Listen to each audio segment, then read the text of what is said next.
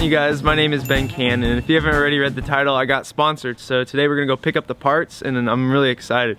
We're not gonna be taking the Mustang because it might be raining, and I'm not trying to get stuck in a downpour on the freeway. So stay tuned, guys.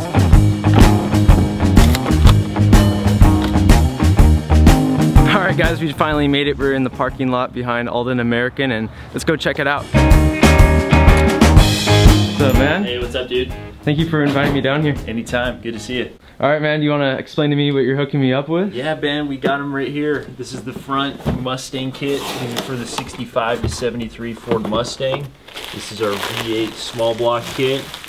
Here's one of our single adjustable shocks. So awesome. Yeah, you got the 450-pound springs, single adjustable, ride height adjustable. It's gonna lower that thing down and make it ride. Go around some corners now. Make it ride like a new Mustang, man. Awesome, thank you, man.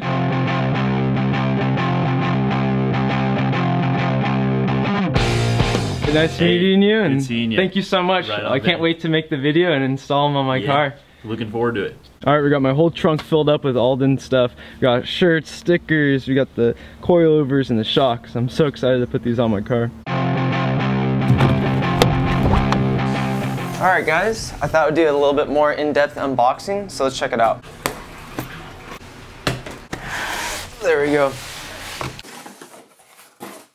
Look at these look so sick. It's so cool that they're all made in America too, but I wish you were able to see this once it's in my car. Like, it looks so beautiful. So I'm really curious on how much better my car is gonna handle after I put these on. Like right now my car handles okay compared to other old cars I've been in, but the thing lacking a lot on my car is the tires. Like, the bias plies have no performance whatsoever, but I don't know, these look pretty promising. So this goes on top of the shock tower, and look how beefy and sturdy this is. Compared to the old ones, it's super thin and not at all sturdy at all.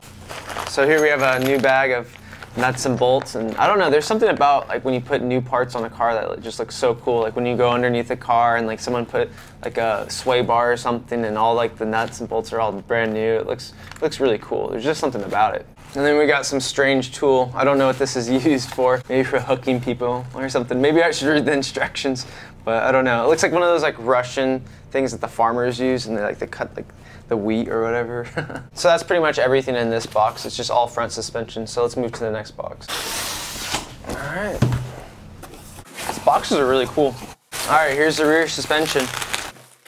So unfortunately, no coilovers in this box. You'd have to do a lot of modifications on my car to run coilovers in the rear. So right here, we just have some traditional shocks, and they look really nice, really high quality. And I like how they put the little sticker there, even though you won't be able to see it in the car, but it's still cool. In here, we have like a little bag of hardware and stuff, but these parts look really sturdy. Like, look at that, super thick. So yeah, I'm gonna be doing an install video on those two parts probably in like the next 2 weeks or so, and that should be a lot of fun.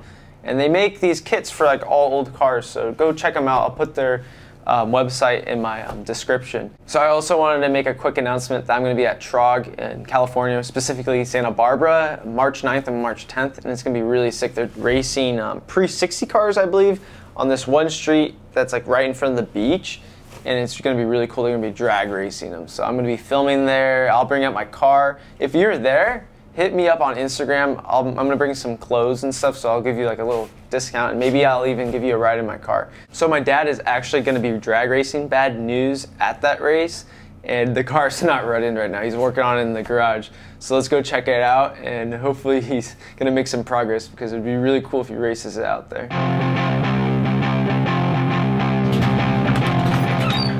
All right, Dad, do you have an update of what's going on with bad news, or is it gonna make it to the drag race or what? I'm not sure at this point, but I went through and basically there was I don't know if it's a head gasket leak, a small head gasket leak or something. But anyway, I drained the oil, and the oil looked pretty good. It wasn't that bad. I took out the plugs and I turned it over, and a little bit of water came out of this cylinder here, and a little bit came out of that side. But the original problem was that we saw a little bit of coolant coming out of the header. Okay, so anyway, then I did all that. I've gotten all the water out. I drained the oil. Then I went through and I retorqued the heads to make sure that they were torqued down the proper amount, and they were actually like a little bit loose. So I tightened all those up, and then I inspected all this, and some of the rocker, and there was like a little bit of surface rust in there, so I cleaned all that. Now we got to get new valve cover gaskets, which is easy, but like, see, there's a little bit of water right there. That's I don't know. good. I was just, I was cleaning this side, and then I noticed like there was a little bit of water coming out of below the bottom of the carburetor over here. This is a 6.2 setup with the Stromberg 48 carburetors, but it's not running all of them. So anyway, so this one here, I decided to take it off, and when I looked in at through the top, it looked okay, but then I was like, wow, it looks like there's a little bit of stuff in there, or a little water maybe. So I took it off, and then I took the whole thing apart, and then there was actually like a bunch of water stuck inside the carburetor, and then it was actually leaking into the manifold. Great. So I'm thinking that the clear wire that I saw on this side of the engine, maybe it was coming from this. So now what I'm doing is I'm checking all the linkage and making sure all the carburetors, everything's tight, and then I'm going to take off the other rear carb and see if that has water in it. The transmission I think is okay. I got that sorted out. And then didn't you have like your clutch was like shuddering, or? Yeah, I have all the stuff. I need to clean the clutch and put a new gasket on that. So when are you gonna have time for that? I don't know. At this point, I'm just having fun learning on it, and if it gets done, like we got the bug running. And yeah, go check out that video if you guys didn't see that, right? Yeah, that was a really funny video.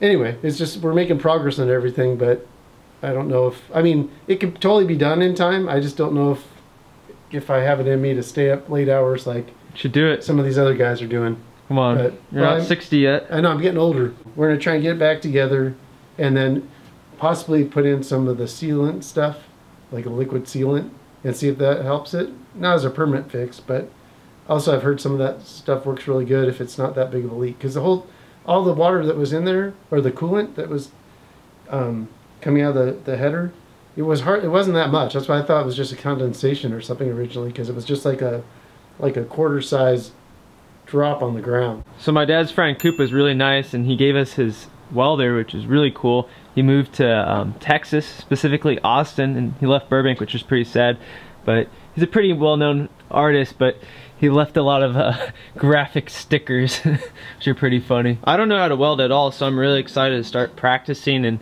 I want to do my whole firewall. Like, I have a bunch of holes in it, and they all need to be filled up, and there's probably a lot of things that we could use this for, so that's really cool. Now that the welder's ours, we have to make it a 4-speed welder, so I'm going to put my sticker on it. And I don't know if you guys know, but I sell these for $2 on my website, so I'll put the link in my description, but this has to go on.